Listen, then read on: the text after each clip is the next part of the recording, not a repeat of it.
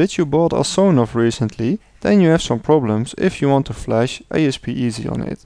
Apparently Sonoff changed something, and if you use the flash tool that comes with the ESP, you won't get a Wi-Fi network named ESP0. All you need to do is to use the Arduino IDE instead of the ESP flash tool, and use the right Arduino IDE settings.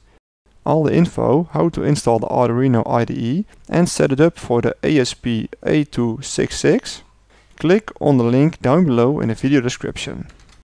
I use my Arduino Mega to flash the Sonoff, but you can use every serial to USB adapter in the Arduino IDE software. A little side note, if you're sure to reset to ground, the Arduino will boot in serial mode. Install the Arduino software with the ESP add-on, then use the same settings as I did. The important one are the flash mode and the flash size. I used generic ESP module. It's possible that you need to use another one if you use another serial to USB adapter.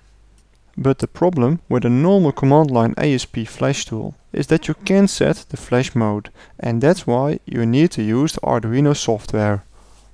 If you have any questions, ask them down below. I don't know much more than I told you in this video, but maybe someone else is able to help. Bye bye!